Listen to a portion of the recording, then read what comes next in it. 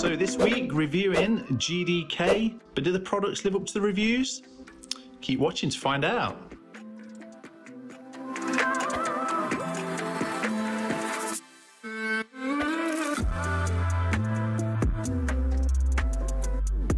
So as you can see there, a little bit of B-roll. I'm sure everybody's seen a kebab being sliced. However, German doner kebabs supposedly doing it the best out of anybody, or a bit of a twist on a standard kebab.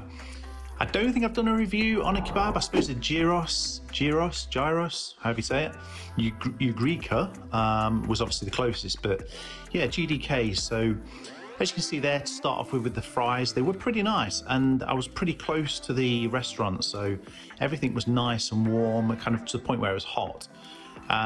Unfortunately, I don't know how, but I didn't record what's in the bag this week, so as you probably noticed, no what's in the bag. However, as you can see there, straight into the review, the fries were crispy. I mean, they're probably generic fries, but they were flaming hot fries, or flaming fries. So they got kind of a, I don't know, a chili sort of coating on them, which was pretty nice, sort of a pepper coating on them, which was pretty hot, although it kind of wasn't uniform, but obviously a lot of them are kind of just randomly applied, so it is what it is. But they were nice fries, crunchy on the outside, soft and fluffy, kind of, they were crunchy definitely in terms of fries, which I thought was pretty good.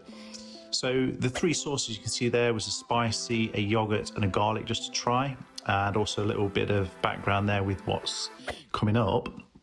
And to start off with, which is, I think they're new, called garlic or garlic waffle bread, so garlic cheesy waffle bread, and it's their kind of like signature bread, so the waffle bread.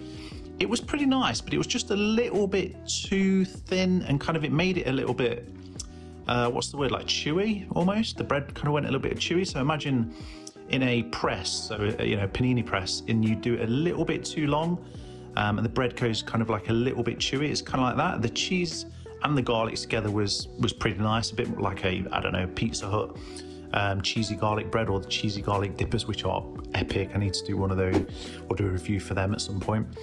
But in general, it was quite nice. I wouldn't necessarily say I'd have it again, but it was nice in terms of a fair bit of garlic, a decent amount of cheese, but it was probably, like I say, just a little bit sort of compressed and a little bit too chewy, but you know, for the price it wasn't bad.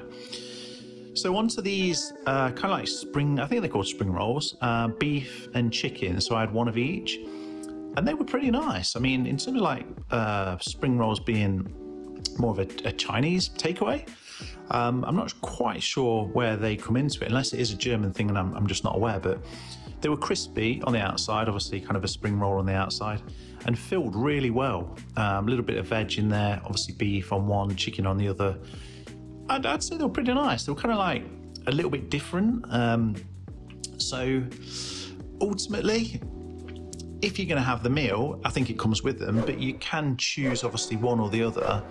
And I think you can have cheesy, chili bites, cheesy chili bites instead, which I haven't tried yet. So overall, I'd say they were quite nice, kind of like I say, a different sort of angle to having a kebab. Although in a sense, you know, spring roll kind of sort of a kebab almost, but without obviously the outer coating. So onto their signature kebab, which is again the waffle bread and this kind of triangular shape, which again I think is more, well, not more, it is their signature sort of wrap, as opposed to a pita bread or similar, or naan bread.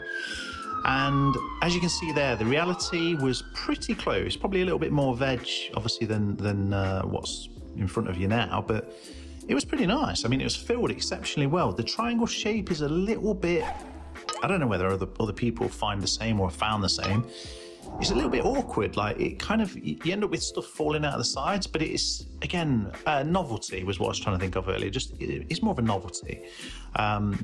But it was nice, like the bread, or the waffle bread was quite nice. It was a little bit sort of, you know, the moisture got to it on the bottom, but ultimately, as a kebab goes, it was really thin. It was a bit like the Greek, like a proper traditional Greek kebab, but obviously being German doner kebab. Their Boss OG kebab meal, which is what the box is behind, It's laid out really well. It's probably a little bit overkill, and it's not that expensive as well, which I think is brilliant. But yeah, choice of doner meat, fries, doner spring rolls, or chili cheese bites, soft drink, and obviously the kebab. So it was pretty good as a meal. I was pretty impressed, and the presentation, you can't knock the presentation at all. Just going back to obviously the other spring roll, which would be, I think was the chicken one. I forget now which way around I did it, but I think it was the chicken one, and I had the beef one first. And as you can see there, really well filled. They weren't hollow.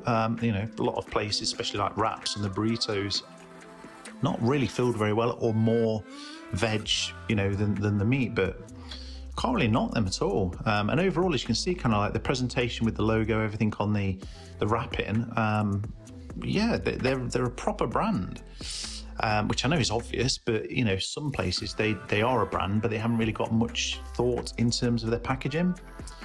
The bread kind of stuck to the outside again on this chocolate one and on the garlic that you can see there.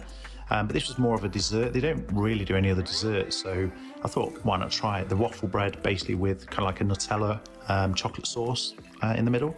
And again, it's just a little bit kind of like too flat. If it wasn't sort of squashed or you know, on a grill as flat, it wouldn't be, I think, as kind of chewy again.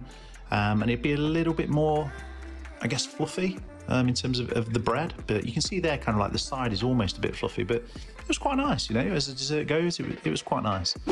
Overall meal, I literally can't knock it. I mean, I think they're a good place, and as you can see in their background in Nottingham. 9, 8.5, 8, 6.5, and 7. I think that's pretty fair rating. It's a good place. I appreciate all the subscribers. We'll be on to something new next week, and if you haven't, check out these videos.